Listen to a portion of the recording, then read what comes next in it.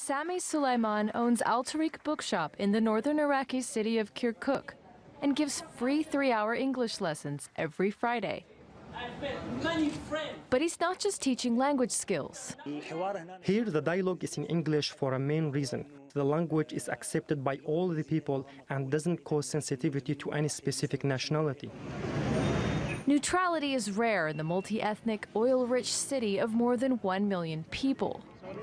Here, territorial disputes between Kurds, Turkmen, Sunni Arabs, and Assyrian Christians run deep.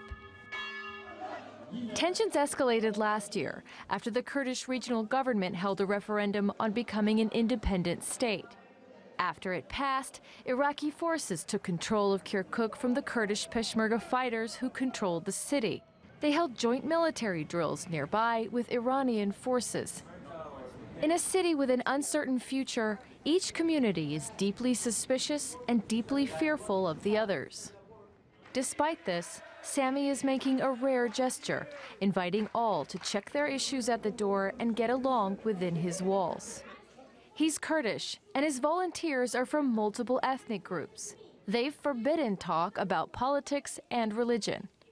We are trying to select topics to make them have more knowledge and more information about what's going on in other countries.